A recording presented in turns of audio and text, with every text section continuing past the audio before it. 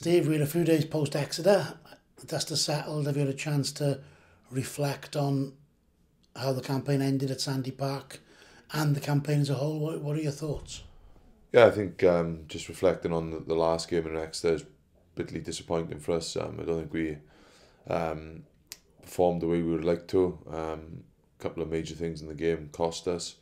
And ultimately not to qualify is really disappointing, but I think when you look back we always look at performance, and performance wasn't where it needed to be to qualify from such a tough group. So yeah, it's taken a while to get over. It's still lingering, I think, a little bit in the fact of how close we got, yet we didn't qualify for quarterfinals, and destiny was in our own hands and we didn't quite achieve where we wanted to go. And then when I look at the campaign as a whole, I think it's a pretty outstanding effort from the group.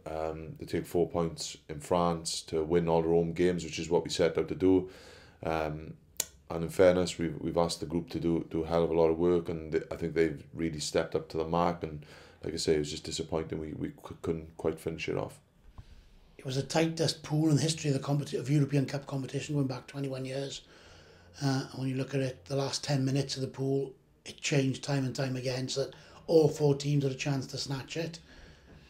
Does that make it something you reflect back on, perhaps easier to take not qualifying, or being so agonisingly close in those last 10 minutes to actually make it worse? Yeah, I think all the permutations I don't really sort of bother me. I think it's probably there's really contrasting emotions around it, and around the pride of the first 5 games and what we achieved and how the boys battled on, and then just coming up so short. And in particular about our performance, I think that's the hardest thing for me, is the qualification. If we'd performed, I think we would have got qualification, but we weren't quite where we needed to be on such a big occasion. Is disappointing, but on reflection, you know how hard the boys work and the efforts they put in, and to go to Bordeaux, go to Clermont to pick up 2 points apiece, to beat Clermont and Exeter, Bordeaux home, I think is a massive achievement and a massive step in the right direction for us.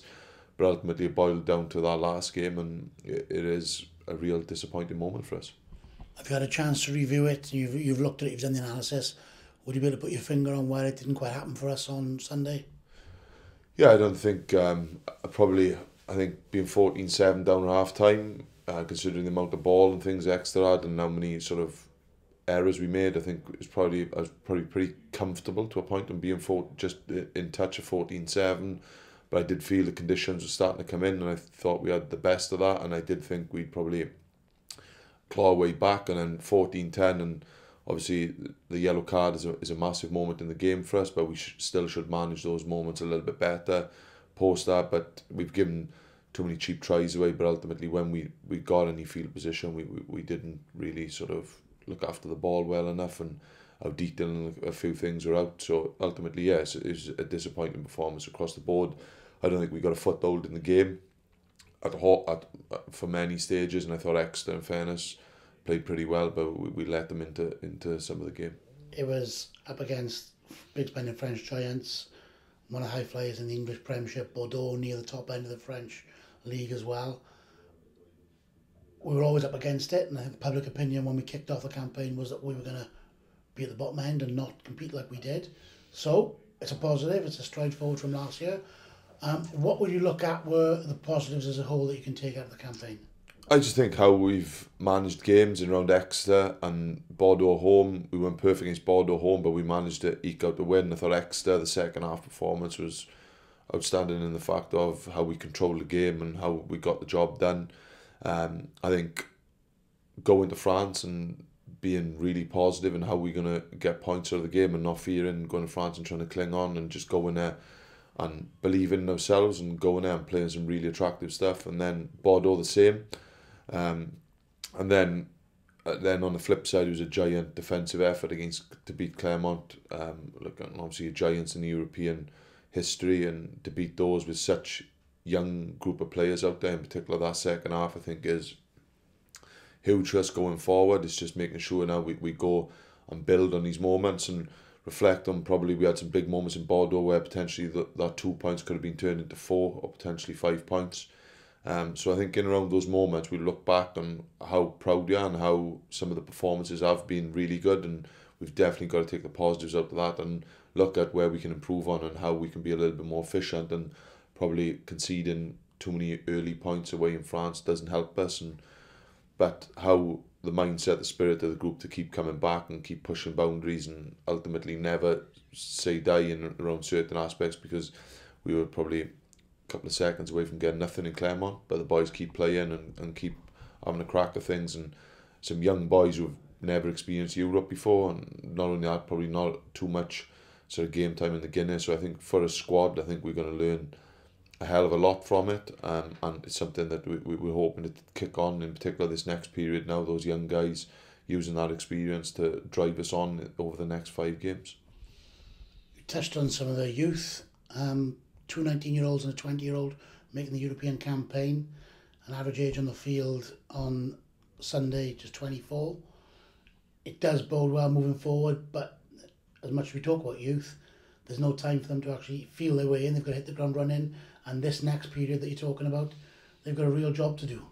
Yeah, it's going to be a huge task for them, and like we're asking them to get up to speed pretty quickly. In fairness, they're doing so the best the way they can, and some of them are putting outstanding performance in Europe, and they're still learning. They're far from the finished articles, but in fairness, they get across their work and they understand what a big period is. We enjoyed Europe this year, and we definitely want to be in there next year. So something we understand the next 5 games will determine probably how we finish up the back end of the season, and we know what it is, and probably we're going to be relying on a hell of a lot more young kids.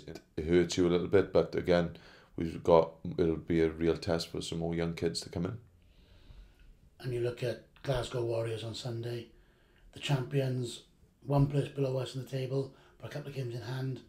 It's crucial that we get the right performance and the right outcomes this weekend. Yeah, definitely is something that we've definitely got to be focusing on performance. And in fairness, the group, they've dusted themselves down. I know a lot of boys who got on 6 Nations, but there's a lot of hungry boys who are desperate to play, and then you've got some guys who ultimately know what we need to be in around this period. And Glasgow on Sunday is a massive game for us, and we've got to get that performance right to certainly get the outcome against Glasgow.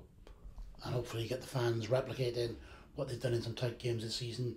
Exeter at home, Clermont at home, and even down in Exeter last weekend as well, getting behind the team and generating that atmosphere. Yeah, look, the support has been fantastic and around it, and even post-game was pretty deflated. Speaking to some of them, I think there was a definite pride in what we've done throughout Europe, but ultimately it was just disappointing we couldn't sort of get what we felt we really wanted, and potentially we were close to getting, and everyone would love to get a quarter-final, but the support we've had, and I think the last 20 minutes against Clermont was something special, and when you look through the European Cup campaign, there's a lot of special moments, but the crowd in around it does make a difference to those young kids, and I've just felt that was pushing us on against Clermont and definitely got us home in around that back end of the game. And this period, we're going to need our support to really back us through this period.